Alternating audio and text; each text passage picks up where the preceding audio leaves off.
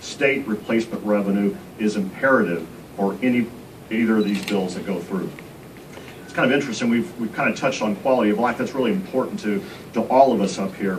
I'm a little tired at people kind of scoffing or rolling their eyes at us when we say this will affect quality of life. Each of us up here hear about the quality of life in our cities and towns every day from our citizens. In the city of Evansville, we're in the second year of a community-wide visioning process. We've had 1,700 plus people participate in more than 30 meetings to talk about the future of Evansville. And guess what? Each of the top buckets that people talked about all related to quality of life.